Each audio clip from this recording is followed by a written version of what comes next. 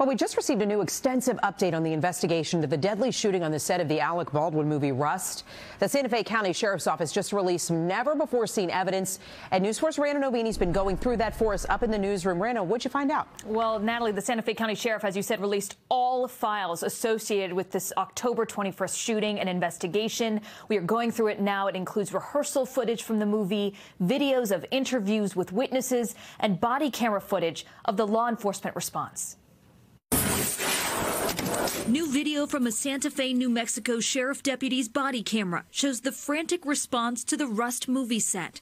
As the deputy arrives, you see first responders trying to save the lives of two shooting victims on the ground.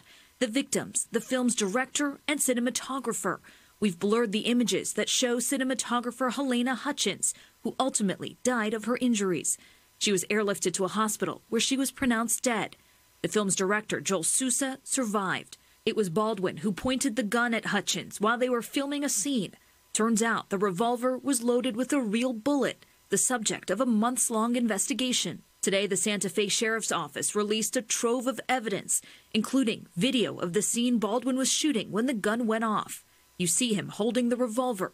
The set for the Western film, a small church at a ranch on the outskirts of Santa Fe. Newly released photos show the aftermath of the chaos, the bullets recovered, and the gun investigators say was used. Hi, I'm calling back from Bonanza Creek Ranch. We actually need 2 ambulances, not 1. For the first time, we're also hearing the 911 calls, pleading for help. So was it loaded with a real bullet or one? I cannot tell you that. Okay.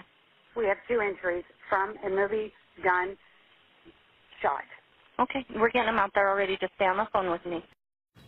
And Alec Baldwin has said that he was told the gun was not loaded, and he says he did not pull the trigger. Last week, the movie's production company was issued a citation for not following firearm safety procedures. The company was hit with a nearly $140,000 fine. Rust Movie Productions, LLC, responded to that, saying it disagrees with the findings and plans to appeal. The investigation is still open and ongoing. No criminal charges have been filed at this point. Reporting live in the newsroom, Rana Novini, News 4 New York.